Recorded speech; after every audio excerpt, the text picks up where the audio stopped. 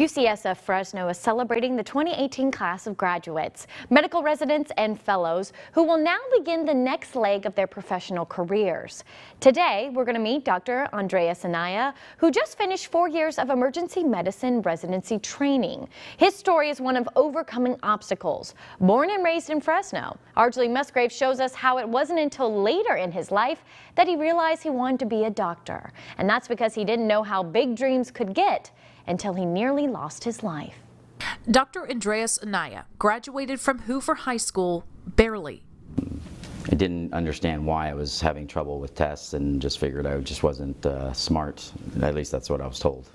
Dr. Anaya didn't grow up speaking English. His parents are first-generation Mexican-American, but he didn't grow up speaking Spanish either. That's because both his parents are deaf. His first language was American Sign Language. Dreaming to me at the time was limited. He figured college wasn't for him, so he got a job at a local tire plant. It was there at just 19 years old, he almost lost his life. A hydraulic door compressed my back and arm to an inch. He was stuck for about 15 minutes. I was about to black out, and I said my last prayer, which was just, please God, don't let me die like this. And just like that, somebody yelled out my name.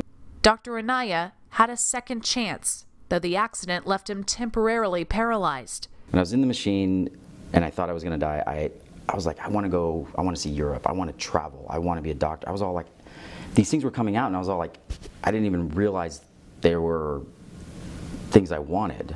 After recovery, he made it happen, completing his residency at UCSF Fresno.